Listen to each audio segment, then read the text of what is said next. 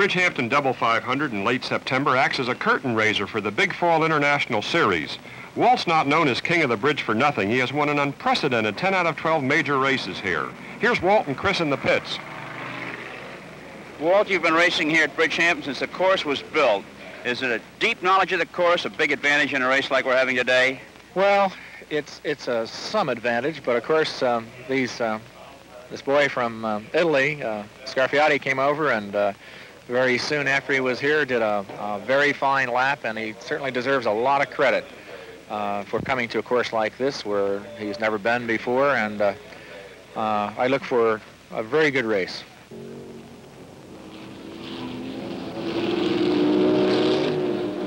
Well, you really outdragged Scarfiati in that white factory Ferrari. Well, of course, the Scarab is more suited to this uphill deal where you need a lot of torque. We have so much more torque than the Ferrari. You got right out front from the beginning, and you seemed to open up that lead continuously every time you went around. Well, it's important to get a lead in a race like this because it's quite long, and what you're endeavoring to do, of course, is to build up enough lead to get away free with your pit stop. This 2.8-mile circuit out on the end of Long Island over the sand dunes is one of my favorites, and I understand it's one of yours. Yes, it is. I enjoy this track very much. It's a demanding circuit. It's very fast, and it's really fun to drive. It's safe, too, isn't it, to run on the sand dunes? They say that Zandvoort's that way in the Netherlands, too, because you've got a little protection if you go off. Yes, it helps to slow the car down considerably when you go off.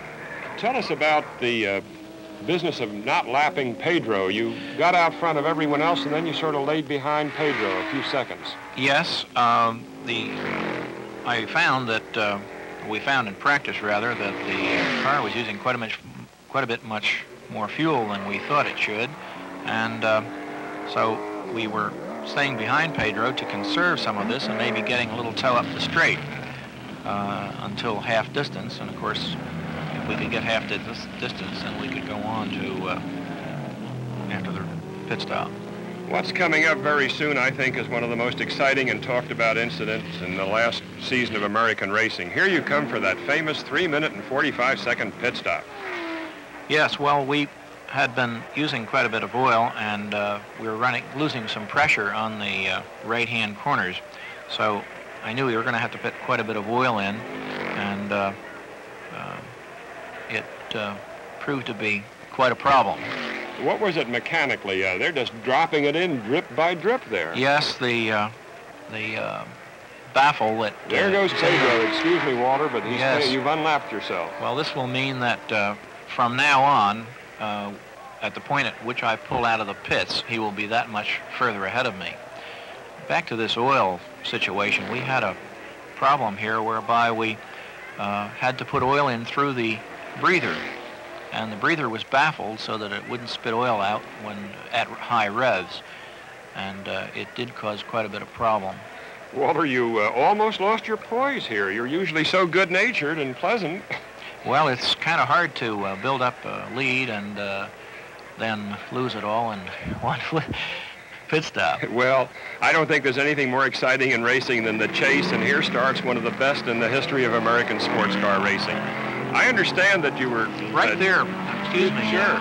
Now, right there where I went off the road and raised a little dust, the car, of course, was quite heavy with the fuel that we had just put on. Right. And, of course, it's a little bit more, take a little bit more handling, and I didn't compensate for this. Well, you were just going like gangbusters. They had you through the traps at 180. How fast do you think you went? Well, I think that's optimistic, Al, but I think that probably we're doing a little over 170. Well, I don't think that on Bridgehampton, 170 standing still. Here you are, 5 minutes behind Pedro. 5 seconds. 5 seconds, excuse Yes. me.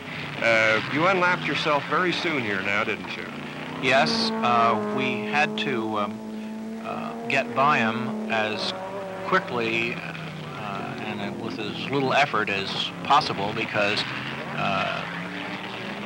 I knew I was going to have this problem again with the oil because we really couldn't put enough oil in at the there you had a 6-second lead, and I understand in this chase that you broke the lap record repeatedly.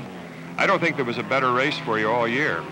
No, it was a very good race. And here you come, another victory for the Zerex Special. Here we are in victory lane again. There's Walter with John Mecom Jr., the owner of the team. Walter certainly not known as the king of the bridge for nothing.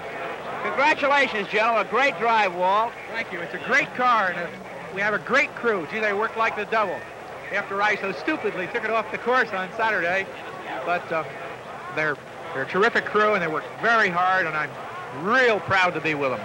Well, why 3 minutes and 45 seconds in the pits? Well, the place where we put the oil in, it's got a lot of baffles, and the oil doesn't run in very fast. Of course, it's heavy oil, and we had a hard time getting it in. That'll be fixed, though. John, it's a great automobile, as Walt says. What are your future plans for Walt and this car? Well, this car will be taken back and set up for the fall races in California, and it'll be used as a backup car. We have some new machinery that Walt will be driving then. But it's an old, reliable car, very reliable car. Congratulations to you both, and continued good luck. Thank you, sir.